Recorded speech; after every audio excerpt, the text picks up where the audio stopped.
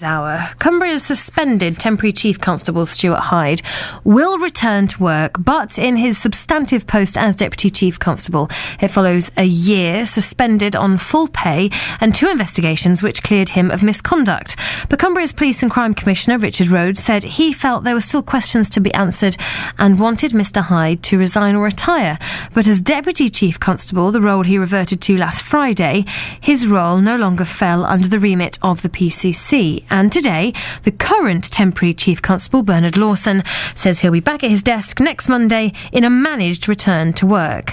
Mr Hyde says he's happy to improve his behaviour and glad to be going back to policing, and he's drawing a line under the last 12 months. He does say, though, he will retire at the end of the year.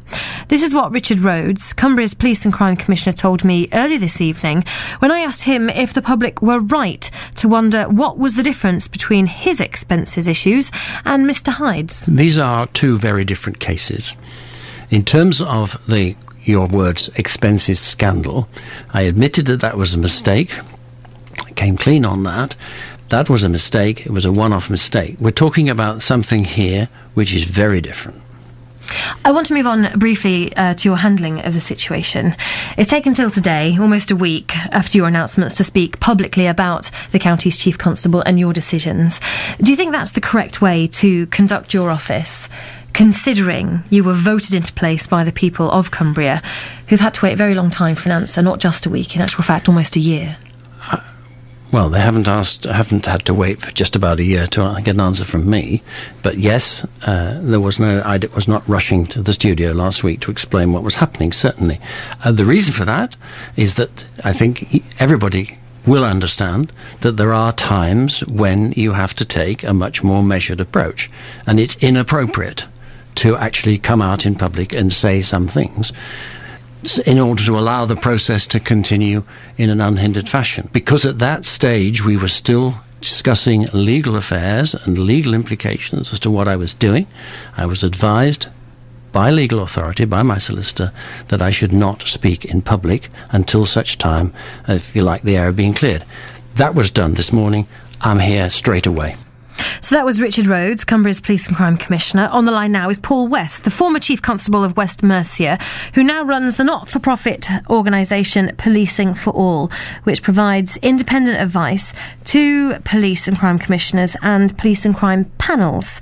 So, Paul, Stuart Hyde is back at work, but he will retire at the end of the year. Mr Rhodes, has he got his way? I don't know, really. I'm not quite sure exactly what Mr Rhodes' way was. It's interesting to hear him talk about responding in a measured way to circumstances such as this.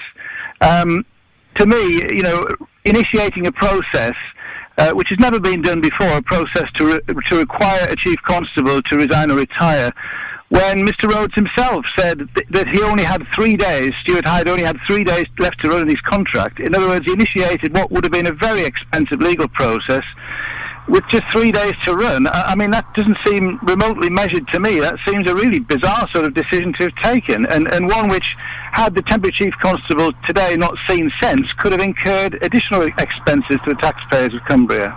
So do you think it could have been handled better?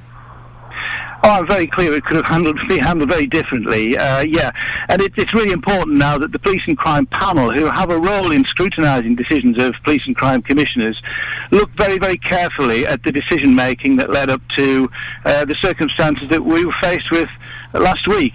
Mr Rhodes, quite rightly, was able to assess the evidence, as he put it, to read the small print. I'm not entirely sure which small print he's referring to. I, of course, and many others, have read the executive summary of the report that he put out last week. Nobody's had the opportunity to read the small print in the full report because he's chosen not to release that yet and has insisted on people submitting Freedom of Information Act request. So hopefully we will get the chance to read the small print that he refers to in due course. But it's a very strange way of approaching things to make a decision to say, OK, I'm going to go against the Chief Constable's recommendation. I believe that there is misconduct made out in 3 areas, but then simply to set that aside and not pursue the misconduct process. That's a very, very strange thing to have done. And again, when he was interviewed last week and when he made the statement last week, the impression given was that could have been a very lengthy and expensive process. A misconduct meeting can be organised within a very short space of time.